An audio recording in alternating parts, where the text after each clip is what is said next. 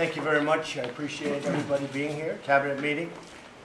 And this looks like it will probably be our last cabinet meeting until the new year, but who knows? You never know what happens with cabinet meetings. We've had some really great and productive ones, and this will be one of celebration because of what took place last night. We had a historic victory for the American people. It'll go through final passage today in the House. Then the congressmen and women and the Senate will be coming over, the Republican Senate. Unfortunately, the Democrats don't like to see tax cutting. They like to see tax increases. And they like to complain, but they don't get it done, unfortunately. But they complain a lot. So we're going to have the Republican senators come over. We're going to have the Republican members of the House come over. We're going to have a news conference.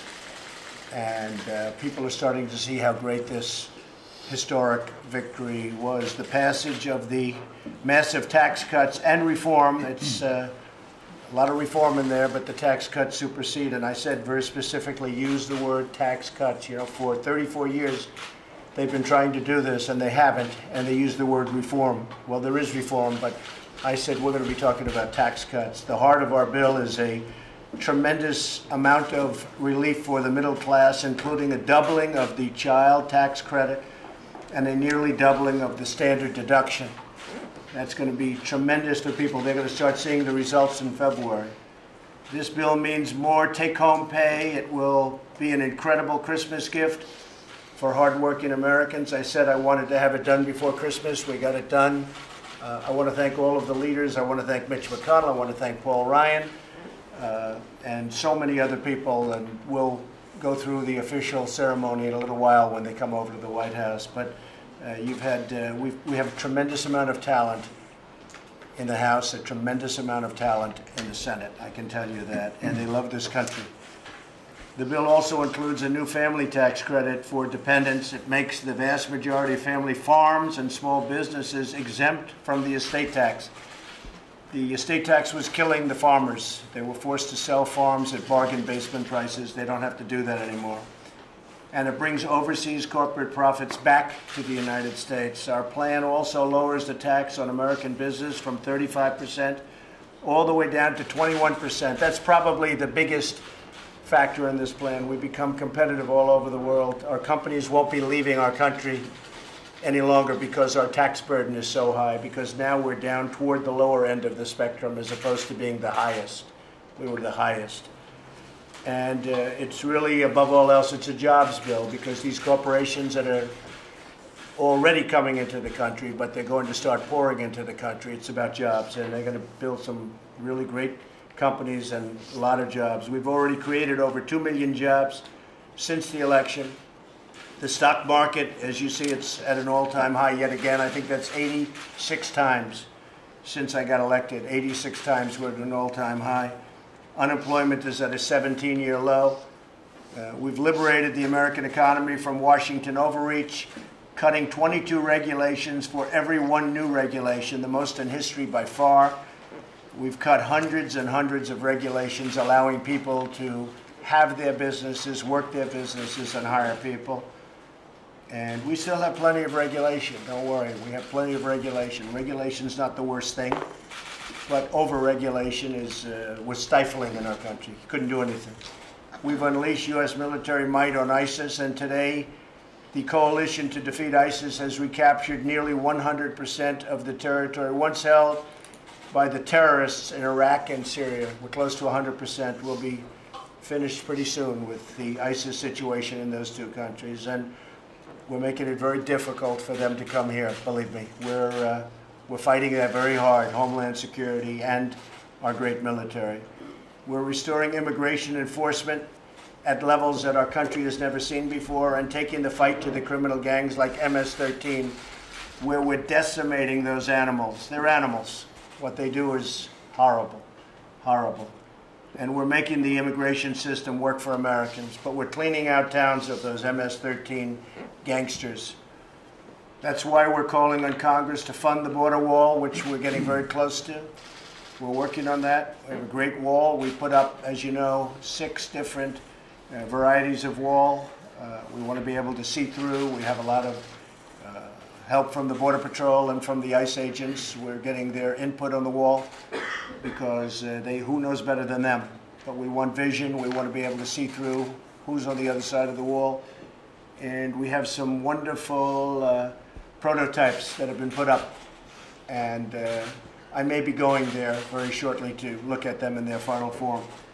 And we'll be building the wall, and we'll be doing lots of other things. We will, very importantly, be funding and closing the loopholes that undermine our enforcement, and we will get rid of chain migration and the visa lottery program. We have a lottery program where we take in a lottery people from other countries. In some places, we are bringing in some very bad people. And through chain migration and through the lottery, the man that ran over people on the West Side Highway in Manhattan a month ago, 2 months ago, he came in through the visa lottery. We don't want this group of people anymore. People met him in the neighborhood. They all said he was horrible, nasty, mean, wouldn't talk to people. They could see it coming. They could actually see it coming. When they went back to his area where he lived, they could see it coming. They said, what's he doing here? Well, when we take people to the lottery, they're not putting their best people in the lottery. It's common sense. They're not saying, oh, let's take our best people and let's put them into the lottery so that we can send them over to the United States. No, they put their worst people into the lottery. And that's what we get in many cases. So that's not going to be happening anymore. We're going to end it. So we're ending the lottery. We're ending the chain migration, where in his case, they say he might have had up to 24 people come in with him indirectly. Aunts, uncles, cousins, grandfathers, grandmothers. And they come in because one guy gets in, then you bring the whole family. And not a lot of jobs there either, I want to tell you. Not a lot of working jobs. We're rebuilding our nation, we're rebuilding our confidence, and we're standing in the world as a different country. We're being respected again. Today, the entire world can see that America is coming back, and America is coming back rapidly and strongly. They see that with what's going on economically. This is even before the tax cuts have been approved. And I have to say that a lot of people thought the tax cuts have been approved. I heard a couple of our folks, Steve and Gary and a few others this morning, and they're thinking that the market hasn't fully digested what they've got here. I don't think the market's even begun to realize how good these are, like, for instance, full expensing and other things. We have things in there that is so incredible. One of the great things is bringing back perhaps $4 trillion back into our country. $4 trillion of money that we couldn't get back because of our tax code and because of regulation. We were unable. That money now can flow back into our country and produce jobs and go into our companies where they want to spend it. They want to spend the money here. They weren't allowed to. Americans are filled with excitement for the future, optimism like they haven't seen. You've seen all the charts, and enthusiasm for the incredible possibilities that lie ahead for our country. At this wonderful time, it's a blessed season. We have a blessed country. We're renewing our bonds of loyalty to each other and to this nation. This nation is a nation with tremendous spirit again. You see that. Housing confidence is the highest it's been in many years, just came out. Manufacturing, the highest level of confidence they've had since they started doing it many years ago. And business, it has the highest level of confidence. So we're doing a lot of things. So we'll be meeting again. The cabinet will be meeting again shortly. But we have done a job like no administration has done. We get the final passage, and we are waiting for that final passage. As you know, we do have to go through one more vote in the House, and that's being done virtually as we speak. So when that's done, you add all of that to what we've done in terms of regulatory, in terms of military. As you know, we're going $700 billion for military. We're rebuilding our military. We cannot have a weak military in this time and age. So we're rebuilding our military. But when you add it all up together, and then you add two things, the individual mandate is being repealed. When the individual mandate is being repealed, that means Obamacare is being repealed because they get their money from the individual mandate. So the individual mandate is being repealed. So in this bill, Not only do we have massive tax cuts and tax reform, we have essentially repealed Obamacare, and we'll come up with something that will be much better, whether it's block grants or whether it's taking what we have and doing something terrific. But Obamacare has been repealed in this bill. We didn't want to bring it up. I told people specifically, be quiet with the fake news media because I don't want them talking too much about it, because I didn't know how people would. But now that it's approved, I can say the individual mandate on health care, where you had to pay not to have insurance. Okay, think of that one. You pay not to have insurance. The individual mandate has been repealed. The other one is ANWR.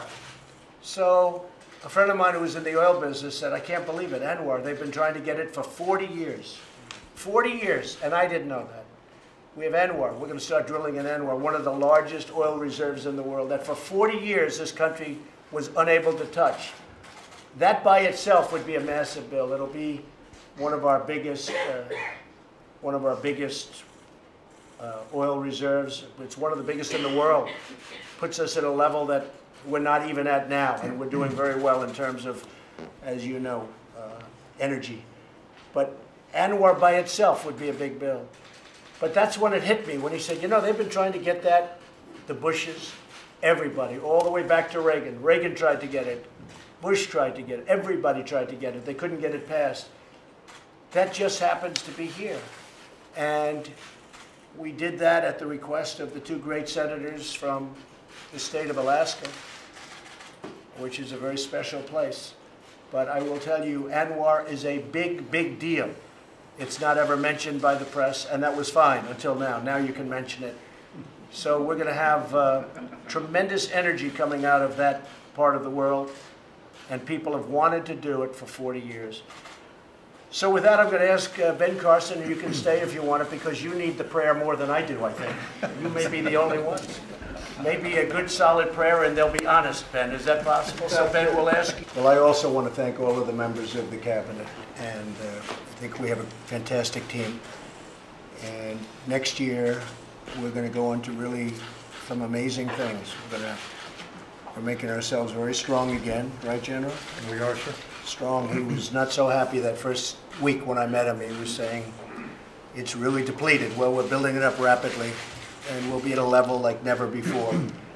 But the members of the cabinet, you've been outstanding. I like the message that Nikki sent yesterday at the United Nations for all of these nations that take our money and then they vote against us at the Security Council, or they vote against us potentially at the Assembly. They take hundreds of millions of dollars and even billions of dollars, and then they vote against us. Well, we're watching those votes. Let them vote against us. We'll save a lot. We don't care. But this isn't like it used to be, where they could vote against you and then you pay them hundreds of millions of dollars and nobody knows what they're doing. So, Nikki, that was the right message that you and I agreed to be sent yesterday, and I've had a lot of good comment on it, believe me. People are tired of the United States. The people that live here are great citizens that love this country. They're tired of this country being taken advantage of, and we're not going to be taken advantage of any longer. Thank you very much. Thank you all very much. Thank you. Appreciate it.